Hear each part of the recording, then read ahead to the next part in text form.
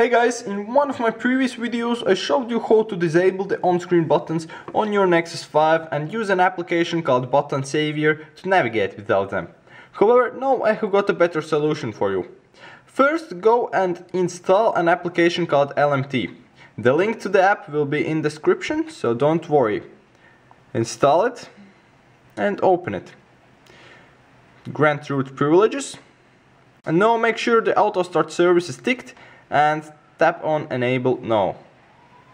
So what the application will do is enable a Pi, which you can, by the way, customize using these settings.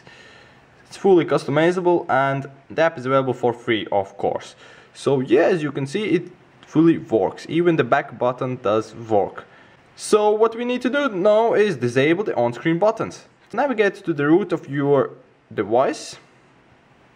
Go to the system folder and open the build prop file.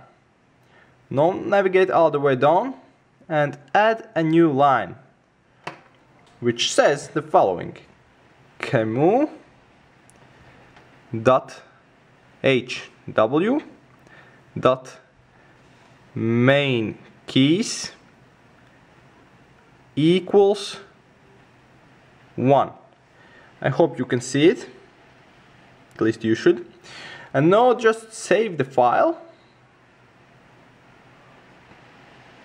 and reboot your device.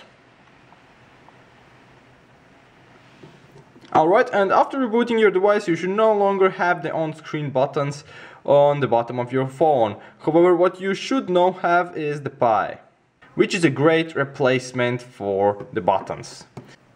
If you have trouble getting this work, do not hesitate to leave a comment below, as I will be more than happy to help you. Thank you for watching and see you next time.